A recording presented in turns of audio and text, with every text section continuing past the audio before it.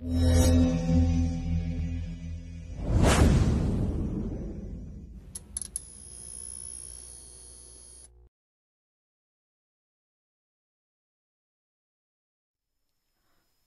back to our science class. Today we will be discussing what happens when plates collide. You have learned that convergent plate boundary is a type of boundary wherein plates move toward each other. This happens because these plates are pushed by other tectonic plates from other parts of the world which are diverging or moving away from each other. Converging plates of different crusts result to different processes and events. This video will teach you the processes involved, landforms to emerge, and geologic events to occur when different types of crustal plates move toward each other. Before we proceed to our discussion, let us recall first some terminologies that will be mentioned in this video. Oceanic crust, thinner but denser crust found under the ocean. Continental crust, thick but less dense in comparison with the oceanic crust. Lithosphere, the outer solid part of the Earth, which includes the crust and the upper mantle. This is said to be divided into several pieces, we refer to as plates in plate tectonics. These vary in thickness, and its thickness is relative to its age. Asthenosphere, soft weak layer of the upper mantle that lies beneath the lithosphere. Its high viscosity and malleability facilitates the floating and movement of the lithospheric plates. Mantle, Earth's thickest layer that lies between the solid crust and the liquid metallic outer core. Subduction, a process in which an oceanic crustal plate descends beneath another plate after collision due to the difference in their densities. Magma, molten rocks formed when oceanic crustal plate thrusts beneath another plate. This plate, which carries water with it, will melt due to high temperature of the mantle. Seismicity, the occurrence or frequency and distribution of earthquakes in a particular geographical location. Tectonism, the process of deformation in the Earth's crust that produces different geologic features such as ocean basins, mountains, plateaus, rifts, and ridges. First type of convergence that we will be discussing is the oceanic-oceanic convergence, wherein two oceanic plates collide. Both crusts are dense, yet only one of these will thrust beneath the other because of gravity. This process is called subduction. The region in which the slab of lithosphere descends back to the mantle is called subduction zone. The leading portion of the cold oceanic crustal plate will eventually melt as it approaches the hot mantle. Basalt-rich magma produced is less dense, causing it to rise and find its way to the surface of the overriding plate. Volcanic eruption occurs. After millions of years of continuous volcanic activities, volcanic island arc is formed. Volcanic island arc is a chain of active volcanoes. Parallel to this arc is the very long depression on the ocean floor called trench. Trenches, which are considered to be the deepest part of the Earth, are proofs that lithospheric plates plunges underneath. Another proof of this process is the daily seismic activities recorded by seismographs. This very slow movement of lithospheric plates along the subduction zone creates active fault plains.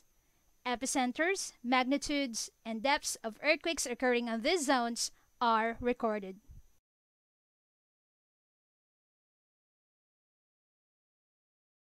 This figure shows the record of seismicity in Japan from 1990 to 2006. The colored dots refer to the location of the epicenters of the past earthquakes. The different sizes of these dots pertain to the magnitude. Meanwhile, the different colors represent its depth. It is important to note that in the east portion of Japan, dots are colored orange, showing that the earthquakes here were shallow with up to 33 kilometers depth. But as you move to the west, epicenter dots change in color to green, blue, violet, and red, showing that earthquakes were constantly getting deeper and deeper up to the depth of 800 kilometers. We can therefore conclude that the Philippine Sea Plate, which lies in the south of Japan, and the Pacific Plate in the east are both subducting beneath the Eurasian Plate. This subduction led to the formation of deep trenches, marking the boundaries of these plates. Parallel to these trenches is a volcanic island arc named Japan. One of its well-known and active volcanoes is the Mount Fuji.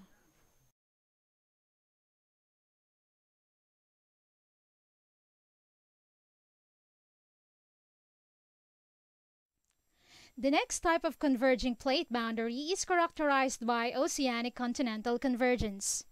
In here, an oceanic crustal plate collides to a continental plate.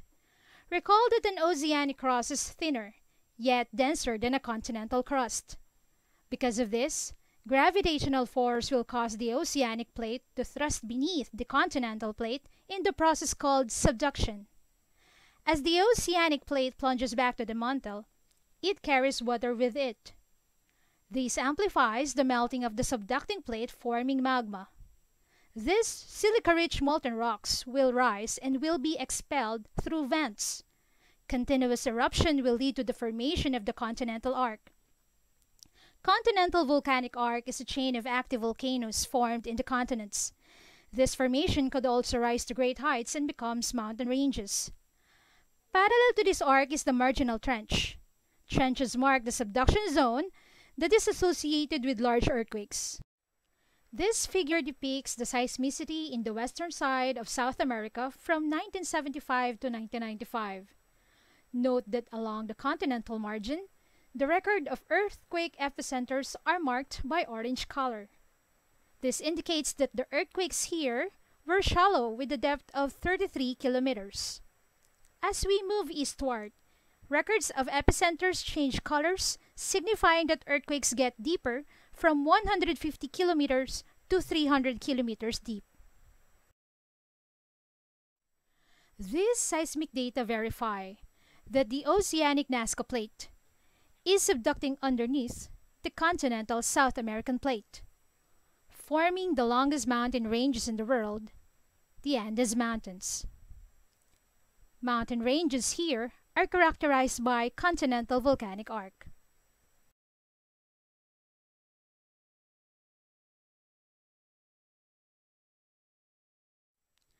The last type of converging plates is the continental-continental convergence. This happens when two continental crusts collide towards each other. Since both of these lithospheric plates are thick and less dense, none of this subducts. Compressive forces cause these two plates to buckle and be pushed upward or sideways. Buckling of a rock layer is called folding. This causes the formation of great mountain ranges and mountain belts. As the continental plates continue to fold, crusts are destroyed and faulting takes place. This is proven by the occurrence of earthquakes along this convergent boundary. This figure displays the seismicity of Central Asia from 1977 to 1997. It is observable that most of the recorded earthquake epicenters are colored red, which indicates that these earthquakes foci lie within the depth of 0 to 33 kilometers. This could only mean that converging continental plates causes the crust to be folded upward. Indian Plate and Eurasian Plate are both continental crustal plates. As Indian Plate collides to Eurasian Plate, the crusts were folded and crushed to form the Himalayas. It is the tallest mountain ranges in the world, and the Mount Everest has the highest peak.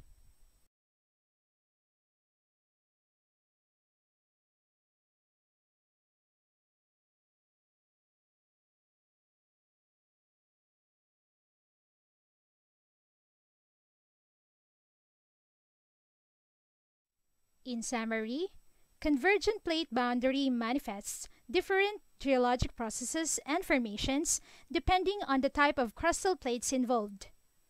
This boundary is said to be a destructive boundary because crust is destroyed when plates collide.